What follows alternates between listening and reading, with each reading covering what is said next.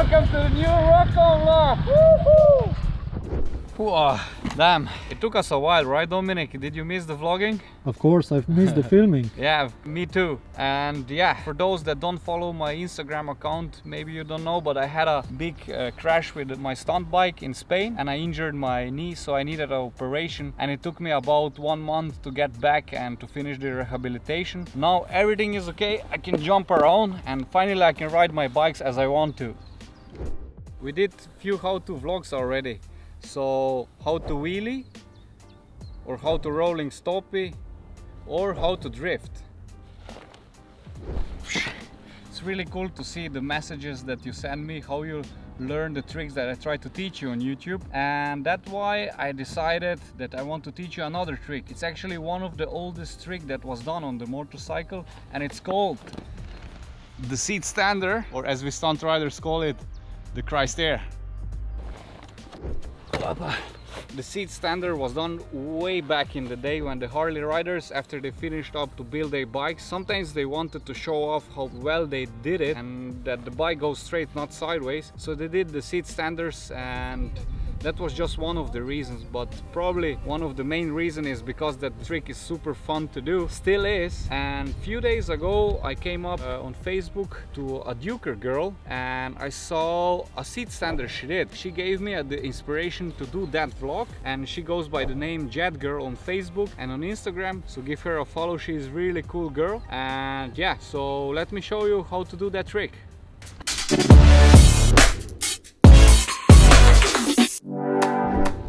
I will teach you the seat stander in 4 steps, but before we go to the first step, let me tell you an important thing: safety. Protect your bike, or with a crash cage or a sub cage like my Duke has, front sliders, as much as possible.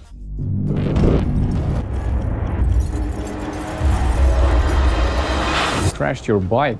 Well, that happens. Need time and cash to replace the parts? Well, that doesn't need to happen. We've taken the fall for you and made parts that are not only efficient, but also make your bike look good.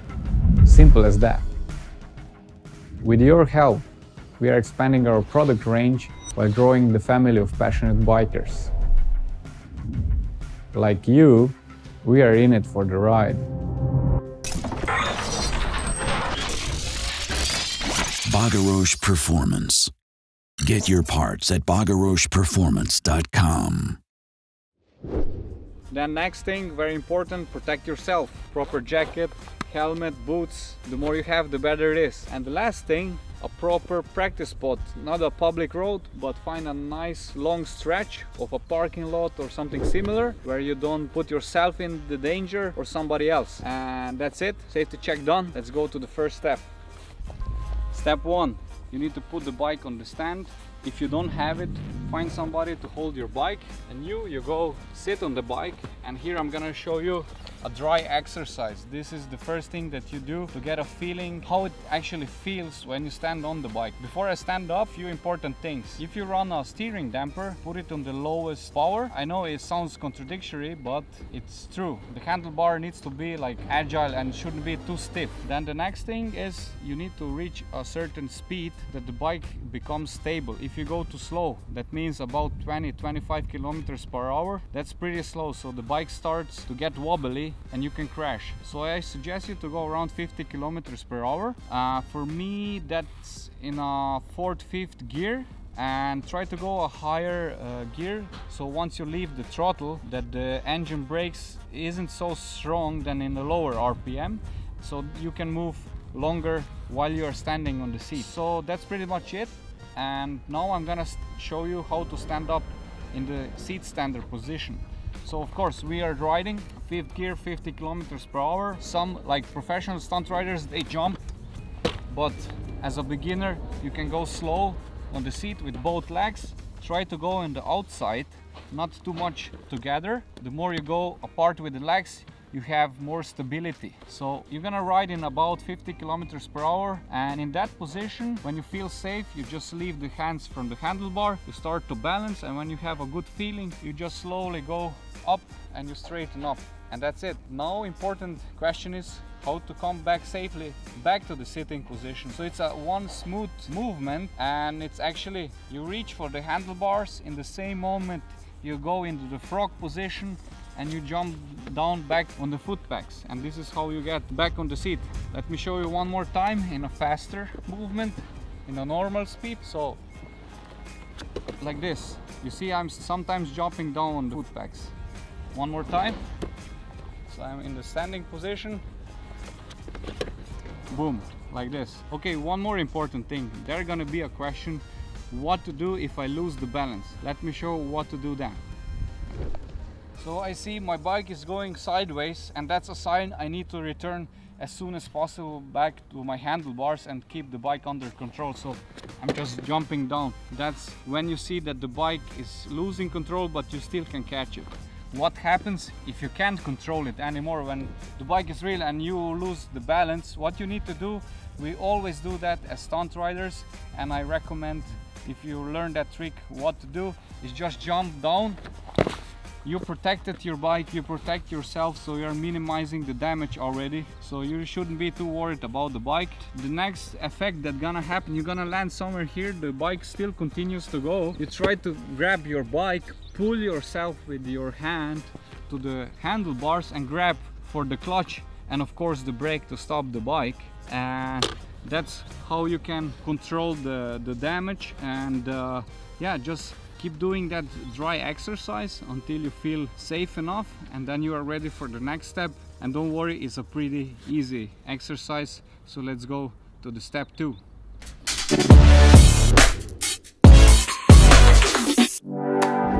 Okay, time for the second step. Let's remove the bike stand, and it's time for the first proper riding. Give me a second. Let's put this on the side. Okay, second exercise, and this exercise, it's foot peg stander. That means I'm just gonna stand up on my foot pegs, squeeze the bike together between my legs to control it and reach the speed that I need, that my bike is stable. For me will be probably about a 5th gear, 50 kilometers per hour, because I have a pretty big sprocket on the back, 56 teeth, and probably you will have a much smaller sprocket, so for you will be between 3rd and 4th gear. The higher the gear is, the better it is, so when you release the throttle, the bike gonna still continue to go forwards. So let's switch on the bike, let's do that exercise. Okay, 1st, 2nd, 3rd, 4th and 5th gear, 50 kilometers per hour. I hold it a little bit so the bike is stable. I release the throttle, I squeeze my bike together and stand up. And when the speed drops, I go back and I turn around. Pretty basic exercise, but it's pretty important for the coming exercises. So again, 4th gear, I accelerate into the 5th, I hold it here, 50 kilometers per hour, I stand up, release the throttle, you see, and the bike continues to go. I'm holding the bike together with my knees, and the speed drops, I go back and turn around. One more time. You need to repeat that exercise until you feel comfortable. So I'm gonna accelerate 3rd gear, 4th gear, 5th gear, 50 kilometers per hour. I release the throttle, I stand up, I hold my bike between my legs together, and I really control it. And now I go back down and I need to turn around. That's why it's super important to have a longer stretch, so you can have enough space to practice that trick. One more time, 2nd, 3rd, 4th, 5th gear. You're gonna be probably in the 4th or 3rd gear because you have a smaller sprocket, 50 kilometers per hour. I release the throttle, stand up, squeeze my bike between the legs and just glide and go back. Pretty simple. Okay, once you feel comfortable with that exercise, you're gonna continue to the rolling frog. Let me show how this works.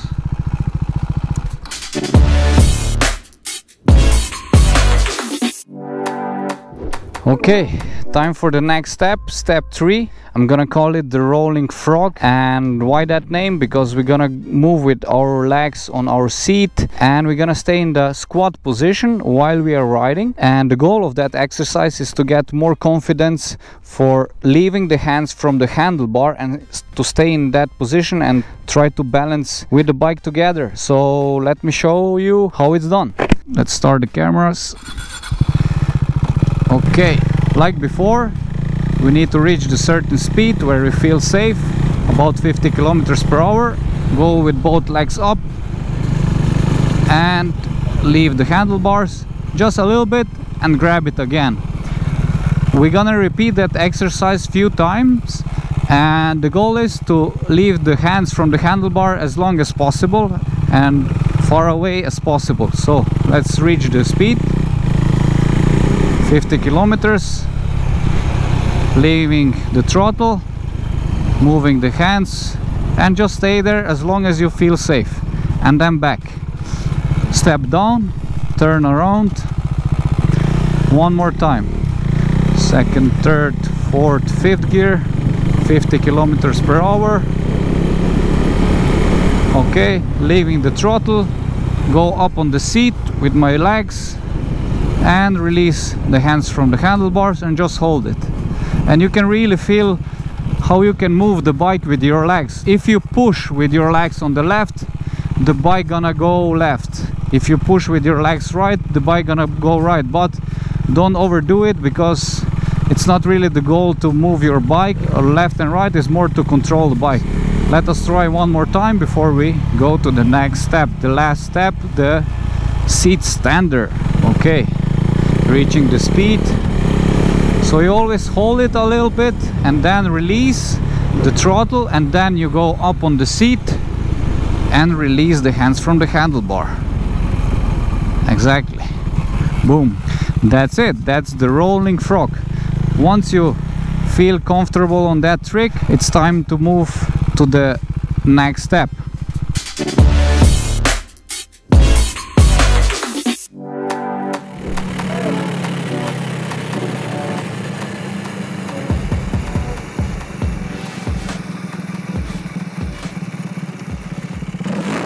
Okay, now it's the moment that we've been waiting for. It's time for the seat stander or the Christ air, name it as you want it.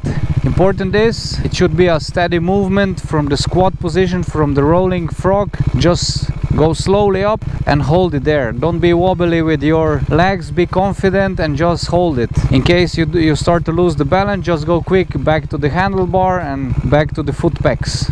Okay, let's go. So pick up the speed, 50 kilometers, squat position, leave the hands, go up, and we are standing up on the bike and go back. Let's do one more. As you see, there wasn't a lot of steps before the seat stander. It's a pretty quick learning curve, and yeah, it's just to be confident and steady. So always be careful that you have enough space in front of you. Okay, let's pick up the speed. Third, fourth, I'm gonna go in the fifth. Let go the throttle, squat position, holding there, leaving the hands. Opa, you see, I just lose the control, so my bike start to do that one, left and right, and that's a sign you need to return to the starting position, or otherwise you're gonna crash. So because I was too slow. So once you get slow, the bike starts to lose the balance. Okay, let's pick up the speed. Squat position and stand up. You see, now the bike is faster. As I see 25 kilometers, it starts to lose the balance, so I went down. So I have this, when I see on the speedometer that I have under 30 kilometers, I need to be careful and be ready to go back into the position. So find your speed that your bike feels comfortable and steady. Pick up the speed, fifth gear, let go the throttle, squat position, steady, movement and go up. And we are standing. Speed drops, going back to the sitting position. That was the seat stander, guys. Let's do one more. Man, that makes so much fun. This is one trick that was one of the first trick that I learned on my scooter back in the day. Okay, 50 kilometers. Go up. And that's it. You see? Boom. Slower speed. I need to go down. So guys, that's the seat stander. Just repeat it as long as you feel safe. And when you feel enough confident, just go straight and up. When you stand straight, you have more control. But you can go step by step from a frog position, then a bit higher, higher until you stretch out your legs. Okay.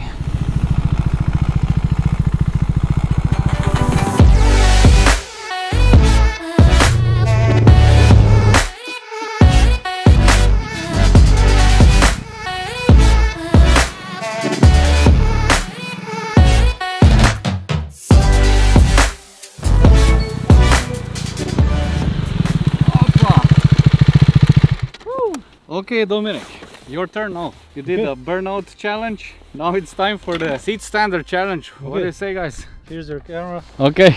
Let's go. Give me the camera. No. Okay, guys, that's our how to stand on the bike, and I hope you like it. I hope I cover all the important points. I'm quite sure I did so, and have fun learning that trick. And before we end this vlog, we have something important.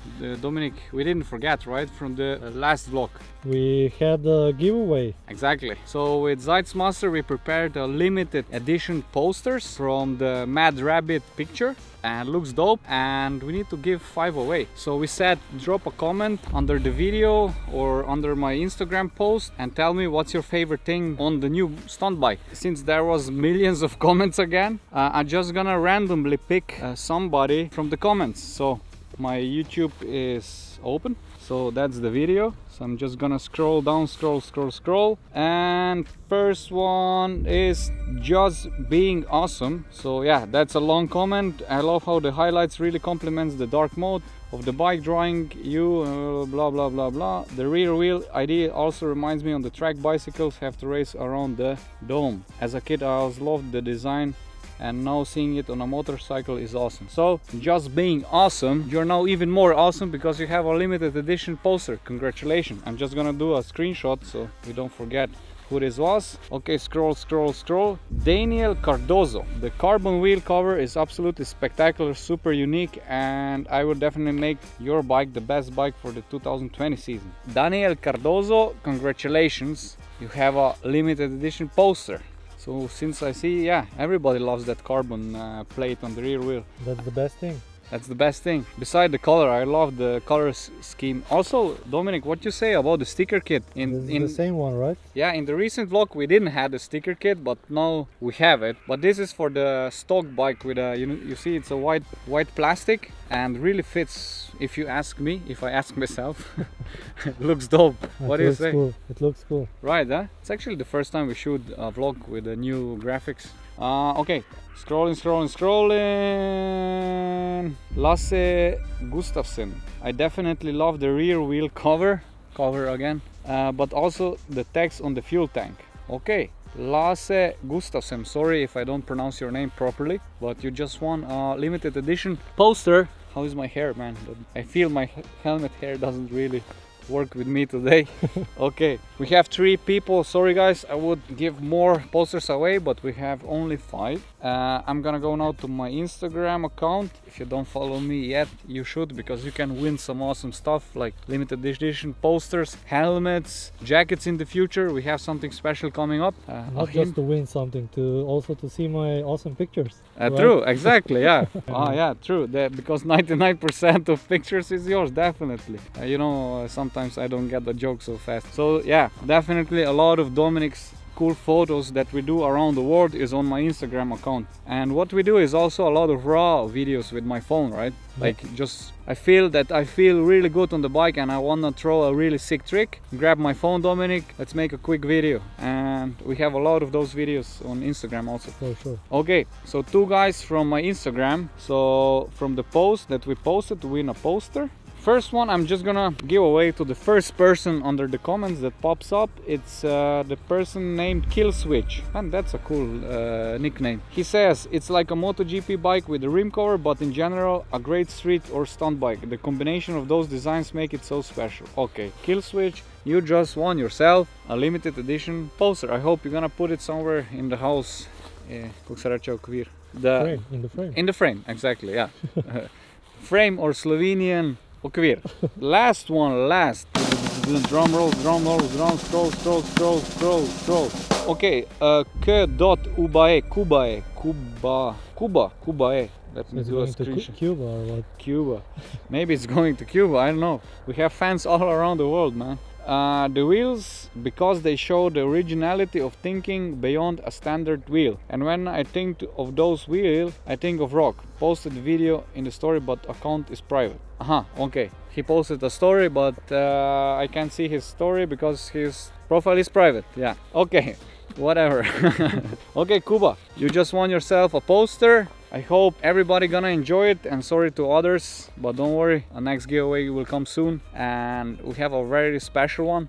So that's it, enjoy the posters, and we're gonna have a lot new giveaways coming up. Helmets, maybe some jackets, hint hint. Yeah, okay, bike for now we will not give away, but that's it. I hope you like it, guys. Okay guys, so that's it for now. I have a good feeling about the vlog. You have? Yeah, for sure. Me too. I hope you guys gonna land the trick and learn it pretty quickly and safely. So now I go to edit the vlog, and if you are not already subscribed to our channel, subscribe, hit the subscribe button, and yeah, if you don't want to miss the vlog, it's important, hit the notification button. Button? Okay, button. Shout out to the notification squad, and yeah, I would say this is for this time. See you in the next one. Until then, rock on. Oh, the camera is heavy. Rock on.